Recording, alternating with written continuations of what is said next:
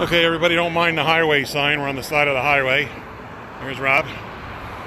We're at the Pat Garrett murder site. However, this isn't actually the site. This is just something they put out here, I guess, to make it easier to see some sort of a memorial to the murder site. The murder site is actually out there, and I have it pinpointed with GPS. But considering the weather, I'm just not sure I should go out there. You know, I mean, I've already been warned about these washes when they get heavy downpours of rain and all that crazy stuff you can get yourself caught into, and not so sure I should go out there. But I'm going to investigate. I'm going to go see what it looks like.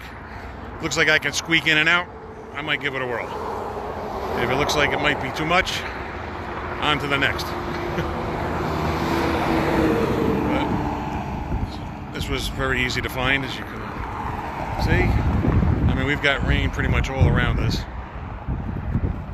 And out where the real marker is, you can see the color of the sky out there.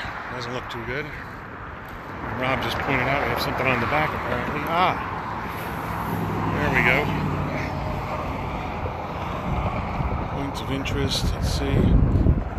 Is that where we are, the yellow dot? I assume so. Yeah, 70.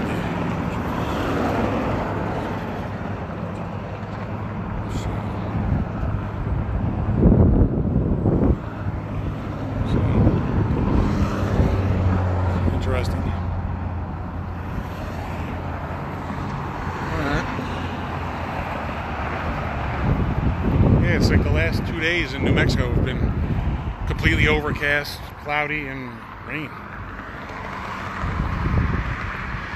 So, not good for outdoor activities, but on to the next.